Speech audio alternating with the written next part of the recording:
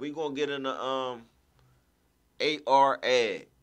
I just was listening to an interview this week. He was speaking from federal jail, and he was going over, talking about his case over the phone, and basically how the feds, the feds. First of all, if you get booked in a federal indictment, just know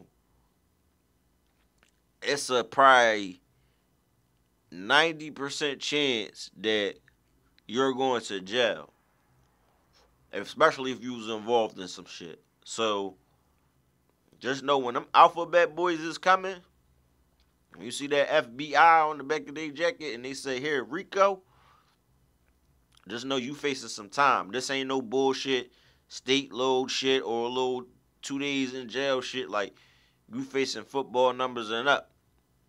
So, AR got hit with the Rico.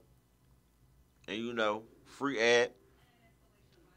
Ab got caught up, in the Rico. And he's basically doing like 45 years, I believe. And it's just crazy because he's like, I don't think he does understand. Because the way he was talking, he was like, I got booked for all these crimes that other people did, and I didn't even do. Like, if somebody bust a trap, I ain't had nothing to do with the trap. Like, it could have been a nickel bag of weed. Like, I'm down for that shit. I'm down for Lil Tony shooting down the street, and I ain't even had a shit. I'm trying to break these two little niggas up, and I get caught in that. Because I try to break it like he just got caught up with, like, a lot of nigga shit. And at the end of the day, he did go, like, when you look back at not saying that, he told on himself, but the way they make it look on the internet is like he told on himself. I don't know if that acquires to his case, but what you were saying on the internet and what they got you booked for is like lining up.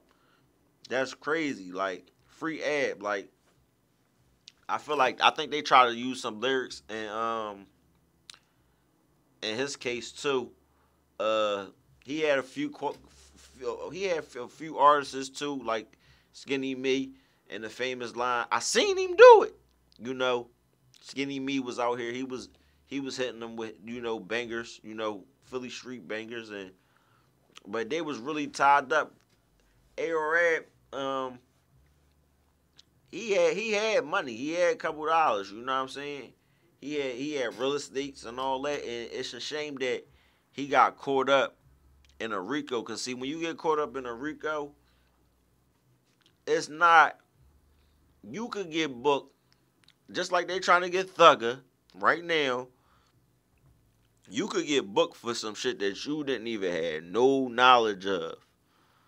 Like, real rap. Like, you ain't gotta have no type of knowledge at all. This nigga could have smoked Lil John, banged him up, shot him up, dished his body in the ditch, and came to your crib and paid PS2 and ain't tell you shit. I'm talking about shit diddly scrap. Not that day, the next day, or nothing. And the Rico is when they just tie you up with all these cases, and that's how that shit becomes a 45 years or 75 to 100 years. Cause now, don't get your co-defendants get to telling like you the kingpin, cause you gonna get the most time.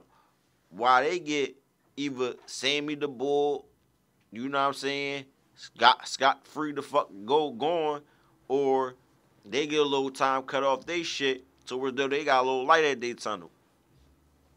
So, once again, with my main topic, stop looking for a handout, man. Majority of people that got like 30 or 40 motherfuckers around them is looking for a fucking handout.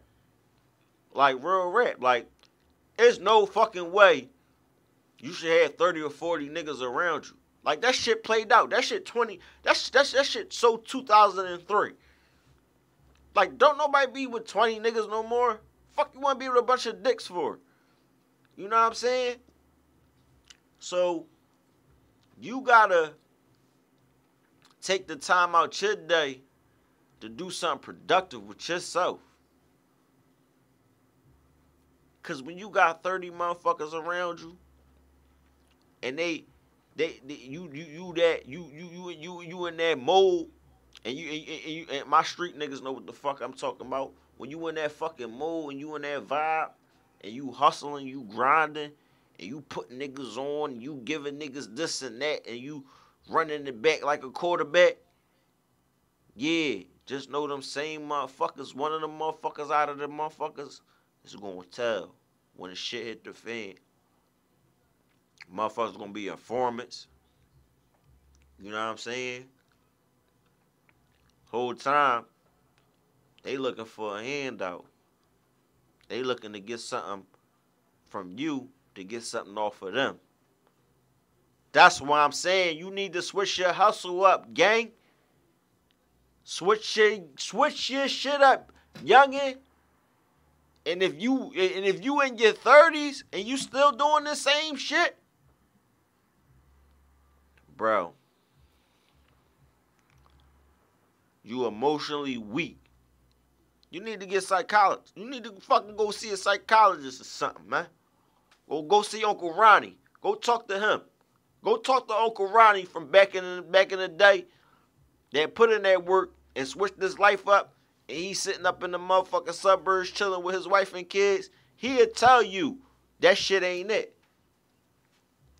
That shit ain't it. You think Uncle Ronnie motherfucking switched up?